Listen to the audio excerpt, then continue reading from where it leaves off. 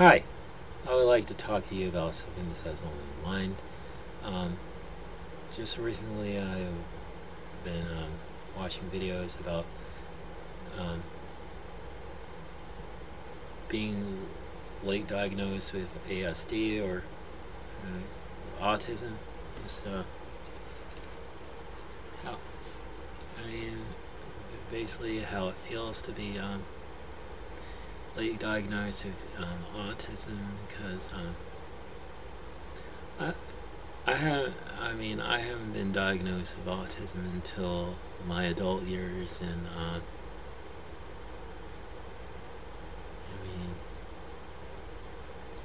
mean, it's kind of like it's kind of like a little shock to me, and it's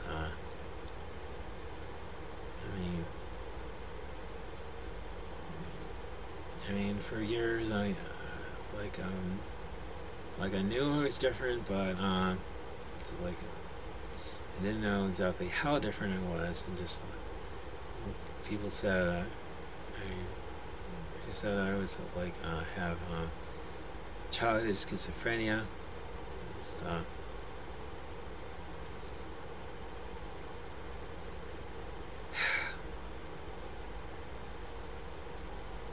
but I never really imagined myself to have like autism, because I don't really associate autism with people like Dustin Hoffman's character in Rain Man. Of course, this is this is before we had our current understanding of what autism is, and now knowing that's a spectrum disorder or spectrum condition, that no two people with autism have like the same symptoms. It's like uh,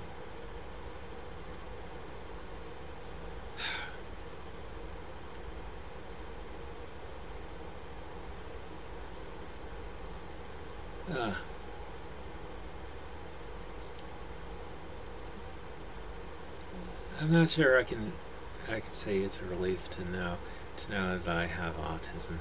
I mean, and it's like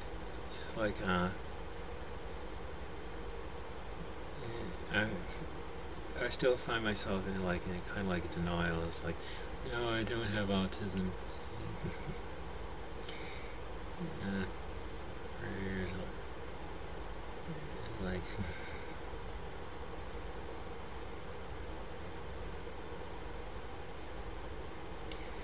uh, well, at least I didn't have to wait until I'm in my 70s to find out I have autism, like Anthony Hopkins. I mean, of course, he had a successful career as an actor. I mean, he pulled off characters like Hannibal from the Silence of the Lambs in Hannibal movies.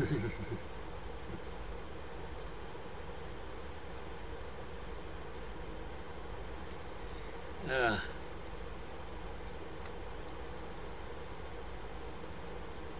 yeah, there are people out there who you wouldn't normally associate with having like autism, like um,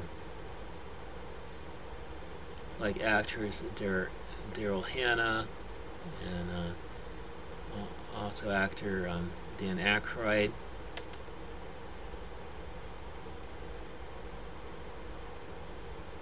and even surprisingly, is like Roseanne Barr has autism. I don't even like Roseanne Barr. I mean, she I mean, she was funny back in like in the '90s or something, but actually she's just basically been a really terrible person. It's like I think her Trump support has basically ruined her as a person. You know, like,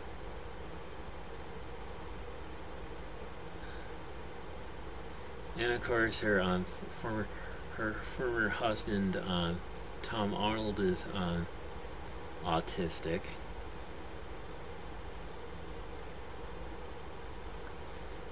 Uh,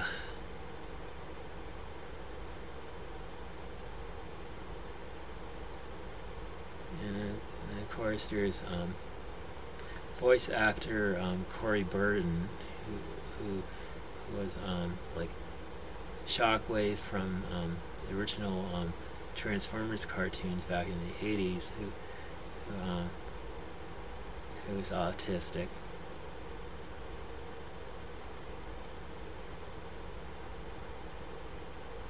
Uh,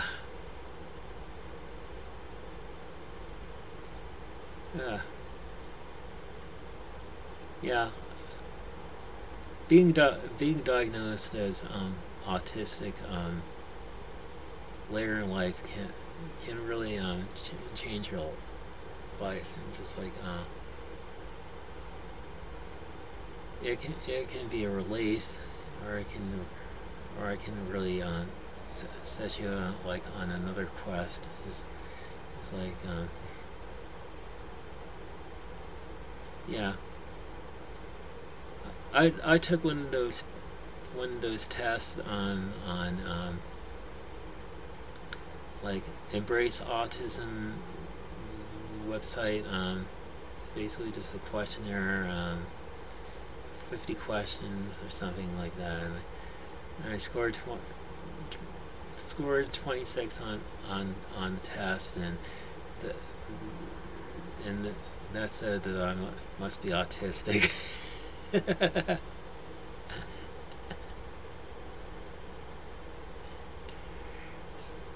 So great, now I have a test that confirms that I'm autistic.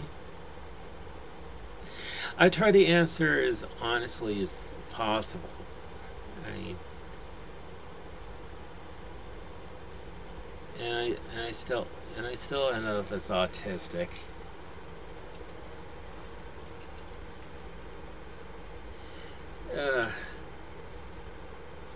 Yeah. I think I came out pretty much to my entire family as being autistic. Fortunately, I don't think my dad ever knew that I was autistic. Just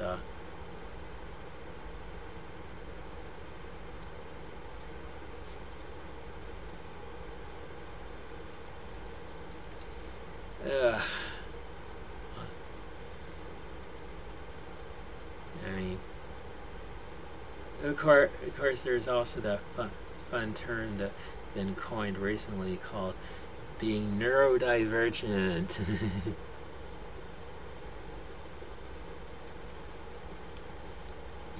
It makes me think of that movie called Divergent, where there's this person who's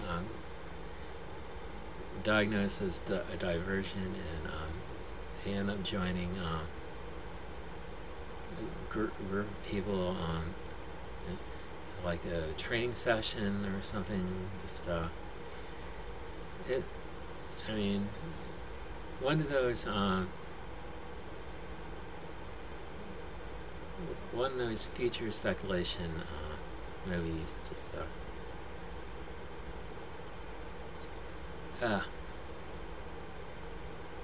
so and like, I wish I could say something to people out there who find out that they're diagnosed as autism later in life. Just,